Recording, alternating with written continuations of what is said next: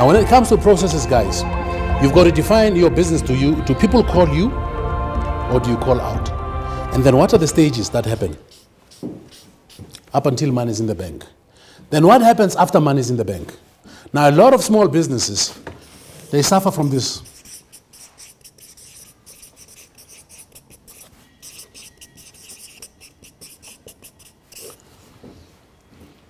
A lot of small businesses don't do very well with after-sales service. Does it make sense? So you're going to come to my company or to company X and say, we can come and massage you and reduce your stress, blah, blah, blah. Tell us when it's Valentine's Day, when people are stressed, or when there's a conference. People say yes, they say, book your 5 masseurs, they come and they massage people. What happens after?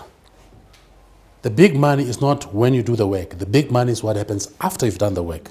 Does it make sense? And in a lot of businesses, people don't do this. I've got guys that do work for me, very small scale guys. They'll only wait for me to call them. They never call me and say, hey, I did this for you at this time. How are things? What more can I do? You understand? Once they've seen money coming from my account to their account, they become very happy and they're gone. All right? So you've got to question yourself and say, are my process clearly defined? Maybe I should ask you that question. The manufacturing one with the products, that might be easy because your production has to be clear. But your sales cycle, is it clearly defined? Are you asking me? Yes. Okay, so currently I have the people who are buying from me. I have a sales rep / maybe distributors.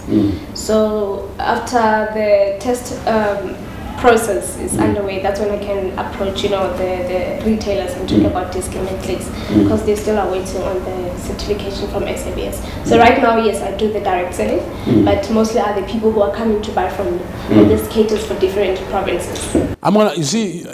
So your strategy, you want to go into retail, yes? Yes, but I don't want to lose the direct selling as well. Yeah.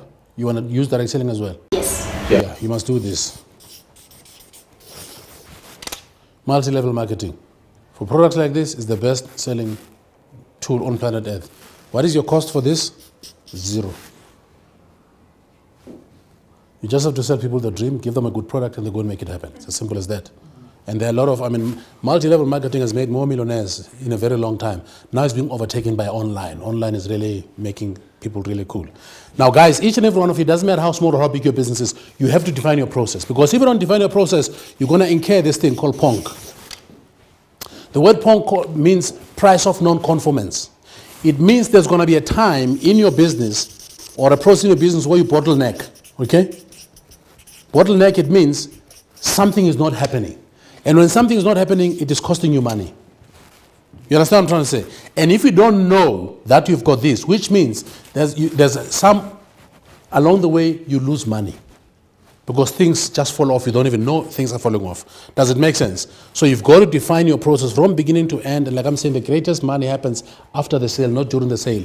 And a lot of people think that it ends when you've got money in the bank. That's not where it ends. That's where it begins. I don't like selling. I like farming. So ask yourself, how am I going to farm? Because if you sell to one person, that person has a cousin, has an aunt, has an uncle, has a friend, goes to a certain church, comes from a certain school. Just think about how many lines that person can give you. Now, how many of you ask for referrals in your business? 1, 2, 3, 4. And the rest of you, 5. The rest of you don't ask for referrals. Guys, referrals is farming, it's not selling. Because the greatest marketing tool on planet Earth is word of mouth. Not a Facebook video, not a Twitter. It's when somebody says, I've eaten food in this restaurant, it's amazing, the service is it's unbelievable, then I will go based on your word of mouth. The same thing happens in the business. I've been speaking for 18 years. I have never, ever marketed my business. 100% of my business is word of mouth. Now that we're changing the model to go online, is then we're going to spend some money to position ourselves on Facebook, but all along, 100%. And everywhere I go, I know which audience I'm speaking to. If I'm going to speak to students, students have got parents. We don't know who their parents are. Maybe their mother is a CEO or a head of whatever. So I've got ways that I prepare myself to be selling to their parents while I'm speaking to the child. So that when the child gets home, begins to speak about me to the parent, and the parent searches for me, finds me, and I make things happen. And when the parent says, I heard my son says you do A, B, C, and D, I said, oh, by the way, how many of your friends do you believe can have the same effect on their children to speak the way that your son spoke to you. Already I'm farming before I even close his sale. His sale is not important. What's important is what I can farm from the person that calls me. Does it make sense? So guys, you've got to define your process. In my company, when somebody calls, there are clearly defined processes. You call, you look for my data, am I available? Yes. If I'm available, is it a conference? Where's the conference? In South Africa, is it overseas? Do you need my profile? Do you have my profile? Have you downloaded my profile? Do you need my video? You understand? All those things are clearly defined because every client calls and they're at a certain level. Because if you don't have processes, a client might call you, but the call is already here. But because you don't have clearly defined processes, you want to bring them here. And then guess what happened? You lose the sale. There are people that sell and they sell themselves out of a sale because they don't know when to close. You understand what I'm trying to say? So if your business is not clearly defined about where you begin it, where you end it, and what are the processes that you need. And sometimes, again, you've got to ask yourself, what is it that you outsource in your process? You can't do everything yourself. I know a lot about social media, I know a lot about online stuff, but I don't do those things. I get people to do them, but I know exactly what I want them to do. Does it make sense? Websites. Websites are dying, by the way. I'm sure you guys are aware of that. Facebook is going to be the place where we meet because people want an instant answer. They want it now. They want an experience now. They want to know that you can deliver now, not next week, not, oh, go to my website. By the time you say go to my website, on their way to your website, they see another website. And they're diverted and they're gone. So we're living in a very precarious world. Maybe let me ask you, how long do you think a person normally spends on looking at a website? How many minutes? How many seconds? 30? 10? 15? 3? 3 seconds. 3 seconds. And if your website does not tell them what they want, they're gone. They're going to look for something else somewhere. 3 seconds. Long ago, an advert used to be 30 minutes. Then it became 3 minutes. Now they're saying they're going to become 3 seconds. So in 3 seconds, you must tell me your product. You must tell me where I can get it. You must give me the testimonials in 3 seconds. Because our concentration span is becoming smaller. Because we're being bombarded and bombarded by information. When you walk out here, there's a Twitter, there's a this, there's information. So people want to process things very quickly. So if you cannot talk quickly with them, you're out of business. You just don't get it. Does it make sense? So guys, you've got to define your processes. And I'll give you a website that you can get free software that can help you to do your processes. It's called www.visio.com.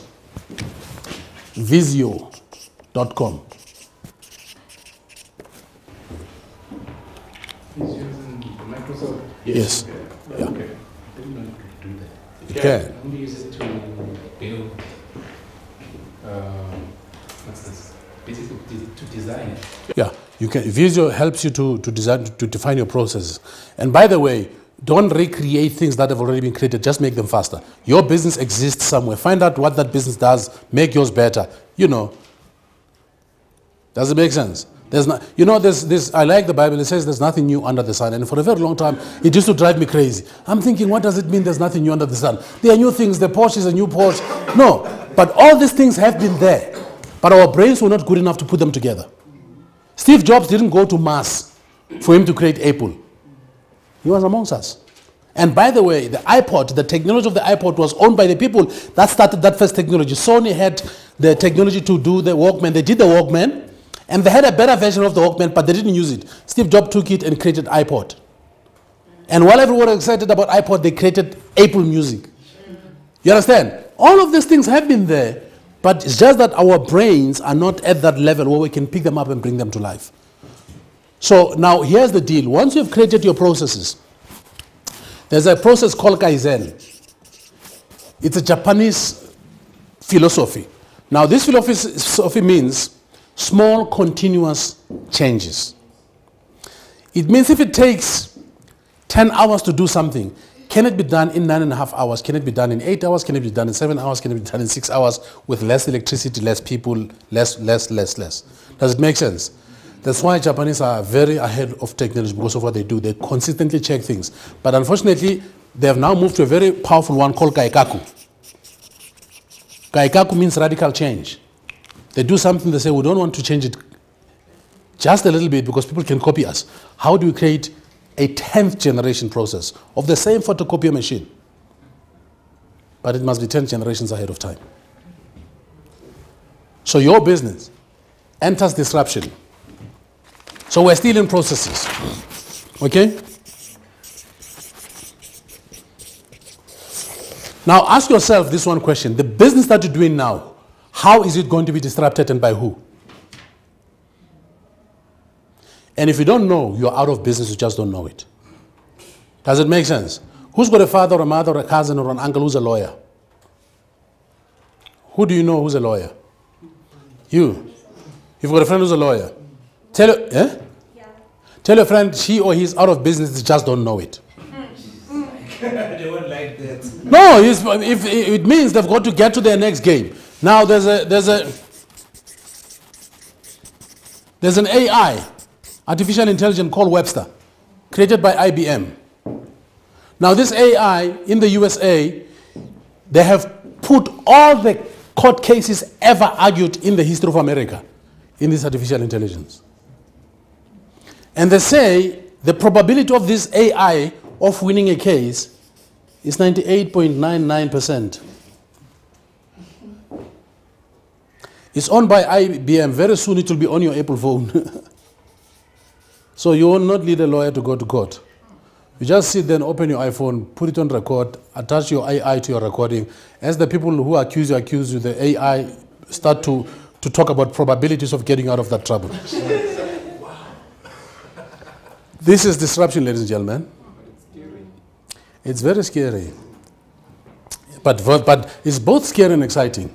Yeah, but I'm not sure if I'm being pessimistic, but I'm looking at how many criminals will get away.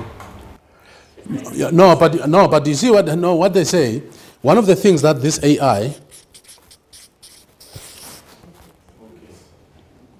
because the technology that we create must not be for our doom, but for our boon. You understand? And everybody that does now, Facebook created, I don't know if you guys have heard the story. Everybody's playing around with AI. Now, Elon Musk said something very fascinating, and him and Mark Zuckerberg are disagreeing. You know, Elon Musk says, I have a feeling that AI is like waking up a demon. And when this demon goes crazy, and hope he can go and get a Roman Catholic priest with a cross and some water to pray and stop this demon. He says, I don't think that's going to happen. I think we're going to get ourselves into trouble. As he was saying that, Facebook created two robots. And these robots started speaking to each other in a language that they didn't know. And they had to switch them off. So already, whatever we create, we've got to be careful of how it's going to affect us eventually. We can't just go crazy.